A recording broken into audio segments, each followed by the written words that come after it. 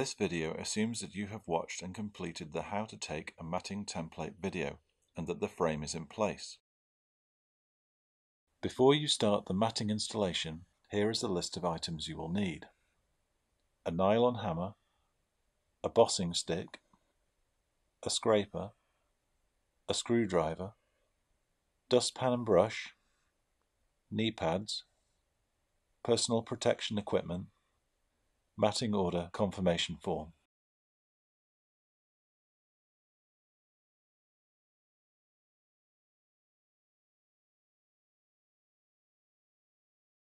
Open the packaging carefully and locate the matting order confirmation form detailing contents of the pack.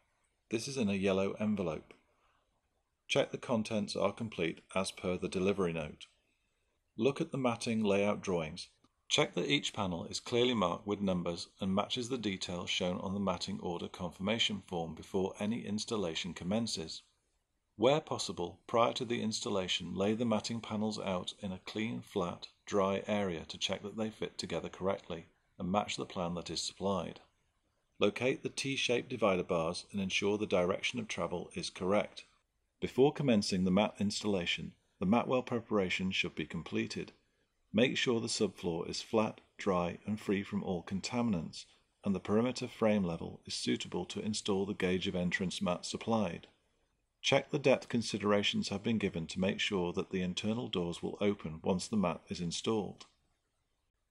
Irregularities in the mat well substrate should be made suitable prior to the mat installation to avoid premature wear or damage to the mat during use.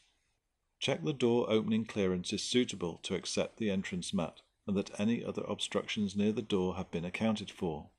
For example, poles and electronic barriers that may not have been there when the mat was first taken as a template. Individual panels are linked together using a jointing hinge. Simply locate this into the aluminium base on the opposing panel, using the nylon hammer and bossing stick to ensure the panels link together. The mat should be laid so that pedestrians can walk across the ribs in the direction of traffic. Install the panels left side mod 1 with right side mod 1, left side mod 2 with right side mod 2, and so on. Repeat for all the modules. As you insert each module, tap it with a nylon hammer and a knocking bar, leaving the labels on each panel until the end of the process. Mats exceeding 2 meters wide may be supplied with divider bars. When provided for installation, they must be placed between panel sections and along the direction of travel prior to fitting the matting panels. Highlighted on the matting order confirmation form are the locations to fit the divider bars. Divider bars must be installed to provide a 1 mm clearance to ensure the matting panel can be cleanly placed into position. Ensure the divider bars are fitted into the prepared mat well base, with the top edges of the divider bars flush with the top of the mat well frame. Ensure that the mat will fit in the mat well in the correct direction. Check the front to back clearance in the direction of traffic, and where the PVC edging strips are included, 20 mm or 40 mm, ensure that they are fitted along the front and back edges. The PVC edging strips have a T-shaped connector that should slip into the aluminium channel edge of the matting panel, which will lock this into position prior to any side trimmings of the profile. These edging strips should be installed in conjunction with the first and last panels.